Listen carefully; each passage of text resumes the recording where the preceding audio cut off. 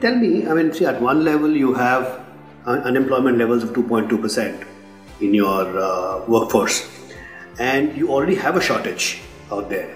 Now, what objective are you really achieving? Because end of the day seems to me that you're only accentuating the problem, not really solving the problem.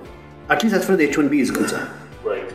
You know, there's lots of different ways to look at it. The fundamental view is that if you view it from the perspective of long-term competitiveness of a country, human capital development is a very critical aspect of it.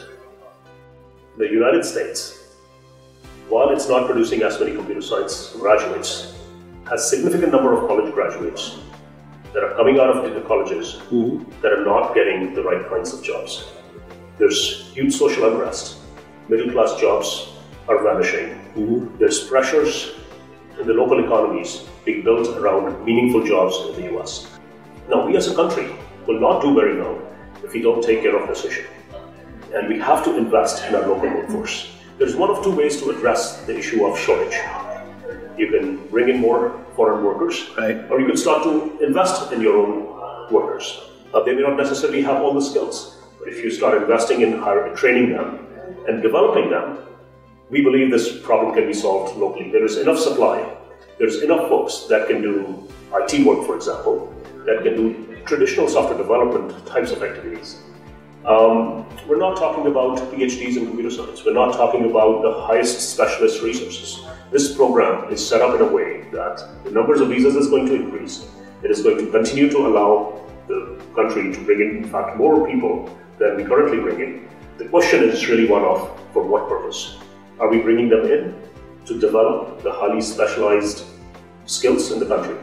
You know, it won't bring on folks that are going to assist the innovation economy, or are we going to bring folks that are going to do what you might call not the highly specialized work in IT? And in that area, the debate is, you hire and train internally, or you go outside the country and bring people in.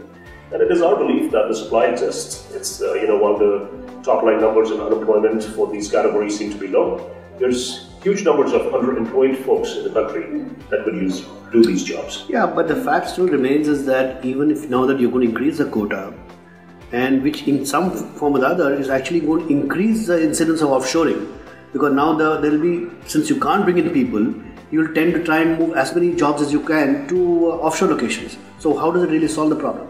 You know, offshoring and globalization is here to stay. Now, this bill is not addressing or is not intending to address offshoring. It is intending to address the policies for high-skilled immigration into the United States. So at some fundamental level, it is a bill that's saying we want to continue to invest in the innovation economy. We want to invest in the American workers, and to the extent that we believe there's a supply of resources that can be hired and trained locally, we'll continue to do so. And to the extent, the fact that offshoring will happen and optimization of capital and labor will happen globally, that will continue to go on. This is not going to stem offshoring. And to the extent, the argument that maybe offshoring will increase based on this, I really don't believe so, because the fact is it's already optimized, because the incentives already exist for all the enterprises to globally distribute their workforce. But if you are really looking at protecting the American workforce, there is a significantly larger inflight of jobs that has happened in the manufacturing sector. Now, why would you not look at that first and look at the significantly lower numbers here than going and, because you've lost jobs, you've lost industries, your Macs are being produced in China. Why don't you look at that first? Why are you looking at this problem? So you're suggesting we should not address this in the technology industry? In terms of priority, listen, we have to address this at multiple levels. The question here is, the country probably needs an industrial policy that addresses considerations around manufacturing. I'm not an expert to talk about it.